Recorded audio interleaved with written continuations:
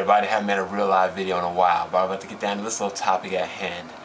Last year, a while back, whatever it was, I don't know the specific dates, PlayStation 3 broke, couldn't play games, hard drive was messed up, corrupted, wouldn't load, wouldn't update, sent it to Sony, they sent it back, same problem, sent it to Sony, sent it back, same problem. So clearly we had a problem with the hard drive.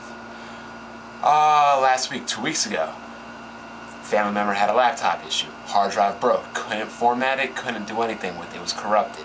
Try to format it, it would just get stuck at the screen. But then I realized after fixing it that I could apply what I learned on that laptop to the PlayStation 3. So what I'm going to do right now is show you how to fix any kind of corrupted hard drive on the PlayStation 3. Okay, so the first thing you need to do is grab your PlayStation 3, remove the hard drive, the SATA hard drive. Second thing you need to do is you need to purchase one of these bad boys, a 2.5 SATA internal case. USB 2.0, I don't know if the PS3 supports 3.0, I highly doubt it. You can get one of these for like $10 at Amazon.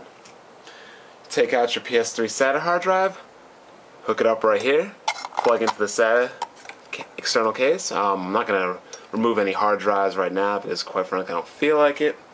But you just put it up right up there, plug in USB. It'll recognize and it'll show your hard drive on your PC.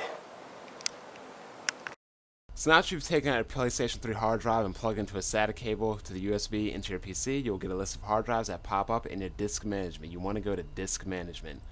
As you can see, this is my internal drive, this is my external drive. This is not the PlayStation 3 hard drive. We'll just say hypothetically that it was. So what you want to do is you just want to click on it, you want to right click on it, hit format drive.